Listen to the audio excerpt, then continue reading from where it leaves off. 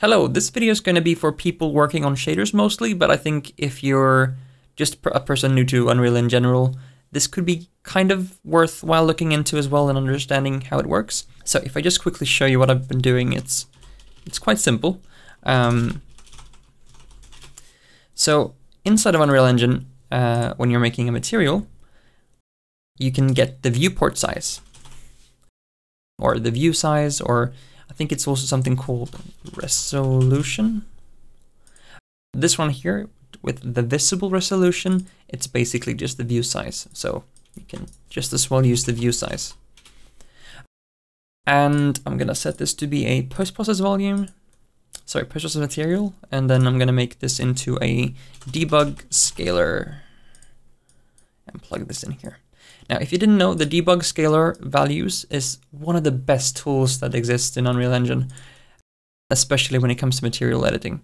So basically it returns any number you put in here. So 0, let's do 15, and then you see the floating point that is kind of off at some points, but this is super awesome.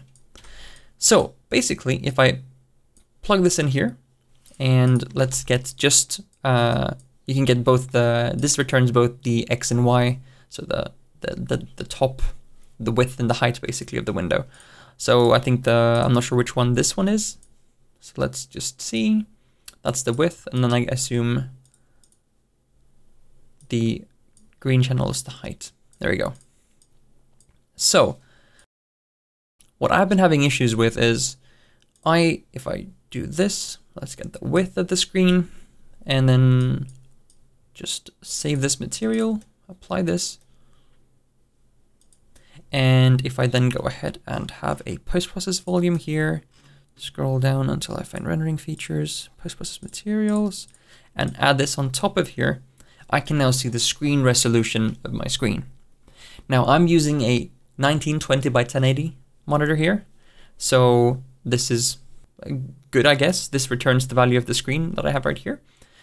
What I did notice though was that if I put this into full screen, it is not showing me 1920, which it should.